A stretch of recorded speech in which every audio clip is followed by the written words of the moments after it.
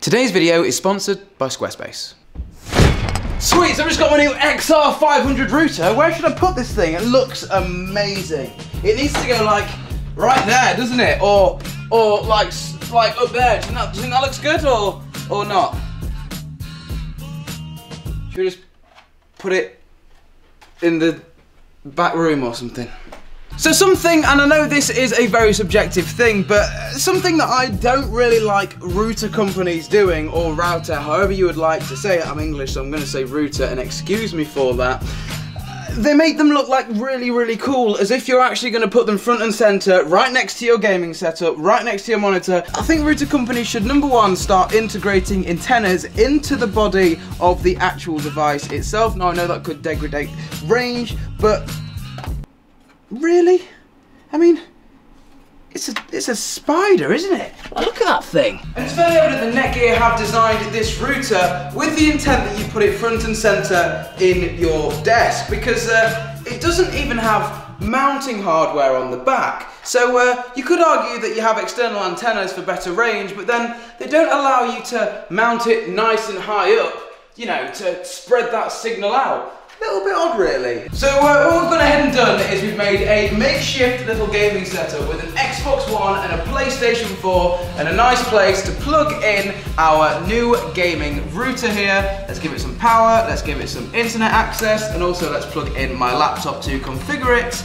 And let's get to work and see why they put the word gaming on these routers. I mean, come on, I swear to God, the majority of people will prefer their router to have the same capabilities that this thing has, which we'll get into in a second, but look more like a Ubiquiti USG. Like, this thing is just super lovely. And then this thing, I'm not saying it doesn't look nice, but do you see where I'm coming from here? Netgear, make something pretty with the same awesome features that this hopefully has, which we're about to dive into right now.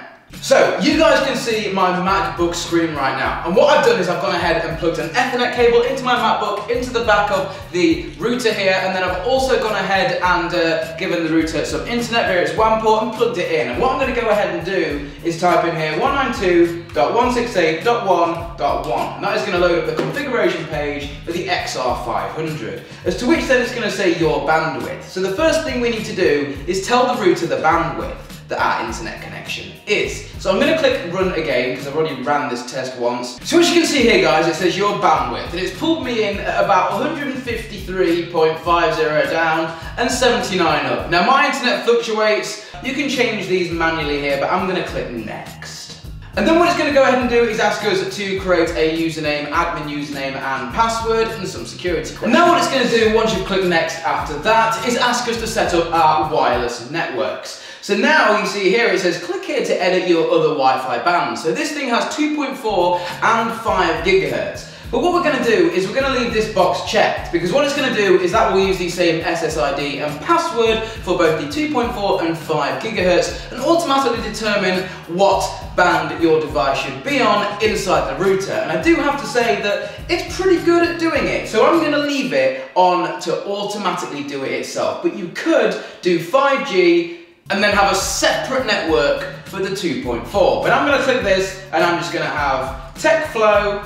Set yourself a new Wi-Fi password and then click next. So before it actually dumped us onto this page, it asked us to upgrade the firmware and it went to check, and it turns out there was no new firmware available. So it's nice to know that the router does that itself without you having to go and manually check. So this is the Netgear XR500 gaming router, as you guys know, but it's running what's called Duma OS. Now Duma OS is made by a company called NetDuma, who do a really old school gaming router, and they've teamed up with Netgear, which is absolutely awesome here, and they've created this custom firmware. Now all the other NetDuma routers will eventually get this Duma OS firmware, but it's really nice to see the first iteration of the Duma OS going on the Netgear XR500 here. So this is the interface. So right here we have our internet status, next we have our guest Wi-Fi status, then we have our wireless status, then we have things like the overall network usage, the CPU usage, and then our apps. Now this is all very new, this Duma OS stuff, and they currently don't have support for any new R apps as of yet, but it's nice to see that they're actually going to have an app store for this router so you can put like custom things on it to monitor your network.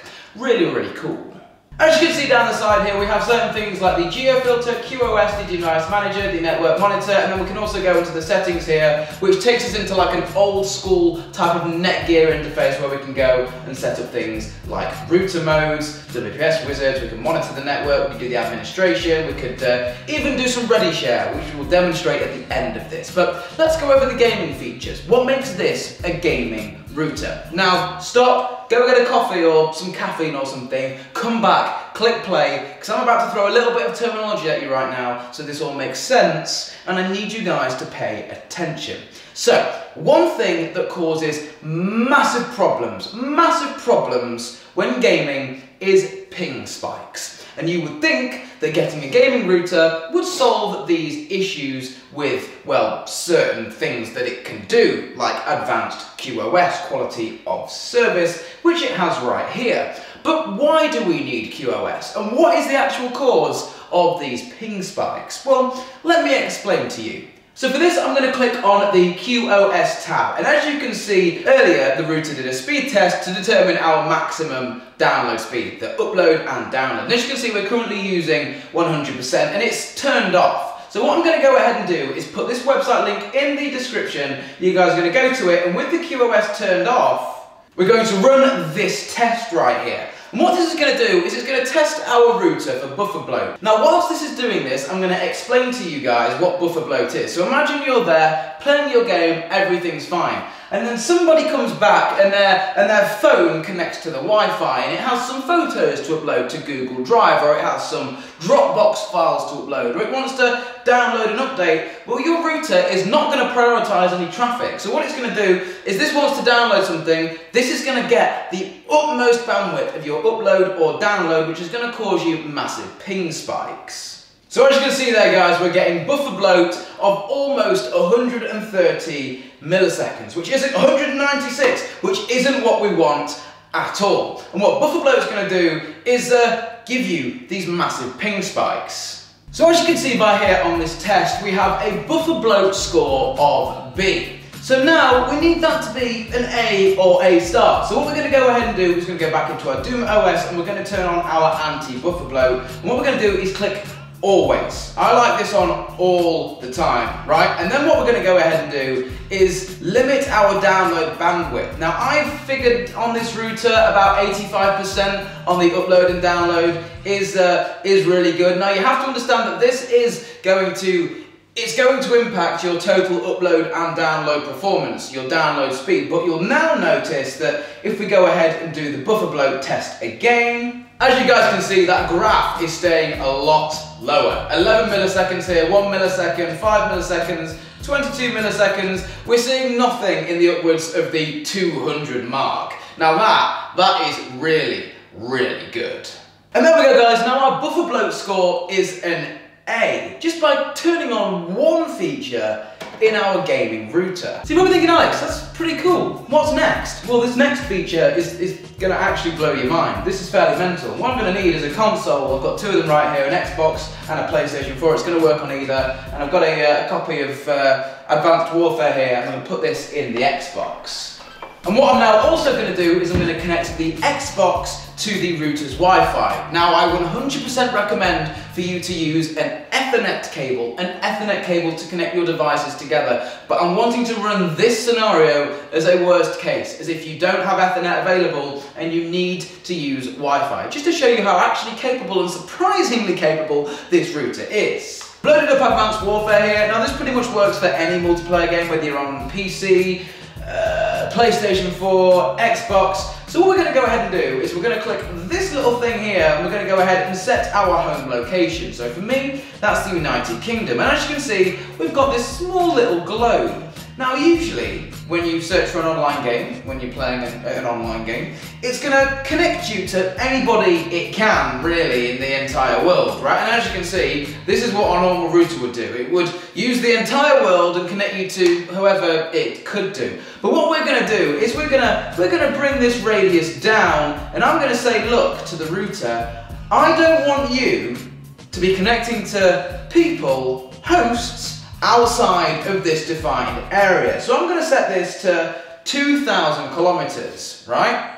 And now what I'm going to go ahead and do is add the devices to this. So I'm going to click add device and I'm going to choose the Xbox One right here and then click done. So as you guys can see here, we've got the Xbox One, we've set up our geo filter, there's a picture of a person there which is our Xbox which we've set up. So what I'm going to do is on the Xbox go to multiplayer and I'm just going to try and get ourselves into a public match right here. So guys, as you can see here, it's found a host over here and found a host over here. But you see these have triangles next to them. What the router's going to do is reject me connecting to this guy and connect me only to somebody inside the circle. There you go, you can see it's found somebody there, we're connected to this guy, and I'm in the game. Right? So it refused, the router refused me to connect to the person over here in America, which will give me a massive, massive ping spikes all the time connecting. I'm in the UK connecting to an American server, and it's connected to me somebody inside my user-defined radius. Now it's midday right now, so there's obviously not many people playing online games. But as you can see, if I click on here, everybody in this game has a full signal. And having a lower ping drastically improves your gameplay experience because you'll get a better hit register if you're playing, a shooter, an FPS shooter. So guys, those are the two main features of this gaming router, which gives it that title of gaming. Now there's one more that I'd like to show you, which is just a kind of cool little feature. So you can see here we're back on the QoS page where we defined our megabits per second and set it to around 85 to stop our buffer bloat. Just below that there's actually a bandwidth allocation. So if you really were still having problems, what you could go ahead and do is move up the bandwidth to the Xbox One. So as you can see now, the Xbox One is going to get 75% of the total internet bandwidth, and the other two devices connected, my MacBook and my phone, will get 13. You can update the distribution or reset it right here back to normal. And there's a few other different bits here. You can go in and look at unprioritized packets and the prioritized packets. This is a gaming router because of these features, especially the geo filter and the buffer bloat QoS. I'm actually, and I never thought I'd say this because this is a consumer networking product, I'm actually very impressed with this device. If you're looking for a gaming router, I genuinely can't believe I'm saying this, because this is on the shelves in shops, and I would never recommend networking gear that's on the shelf in a shop. So we're doing this video a little bit backwards. I've just sat at my kitchen table and recommended this XR500 gaming router to you. At the end of this video, I just want to show you what you actually get in the box. So you get the quick start CD. You don't need any of this really. I haven't even touched it. You get the router here, which is obviously in a nice little sealed package. Now this is why I complain about these like styles of routers. Like, just look at the design of this thing. Is it necessary? Like, surely Netgear could have saved some profit or time. Like, it doesn't need all. Maybe I'm wrong. Tell me in the comment section if I'm wrong. But Netgear, why don't you make something like really pretty and that people could like actually put somewhere? There's no way I would put this on my desk. And that's my main gripe with it. It's actually a gaming router, right? It works really well, and I'm happy to recommend this to people. But it looks mental. And the fact that like it's got like antenna 2 and antenna 3, and you have to like antenna 1, and then you have to, where's antenna 1? And you have to sort of screw them in. Like, it's easy to do. But if the antennas were built into the system and then they put some little screw holes in the back so you could mount it somewhere. But the features in this thing, the stuff inside, it's what's inside that counts. Really, really good. Guys, we'll drop the link in the description. This video wasn't sponsored by Netgear whatsoever, but it was sponsored by Squarespace. So if you want to check out Squarespace. The one main thing I love about Squarespace is the beautiful designer templates that they offer. And these make making a website super, super simple depending on what product you want to sell or show on your site. The other thing is, it's just super simple. It's an all-in-one solution, and Squarespace handles everything from actually creating your awesome design with these templates that I've just talked about, all the way to the actual domain, which in some cases can be very, very tricky to set up. So you can actually have your custom domain, i.e. www.techflow.co.uk, and Squarespace will handle all of that in one unique package. If you also have a domain already set up, it's super easy to transfer that over to Squarespace. And they also provide award-winning 24/7 support if you're having any problems in creating your website or doing your domain or anything to do with websites. My name's been Alex, this has been TechFlow, and we will see you, you know what, in the next one. Adios.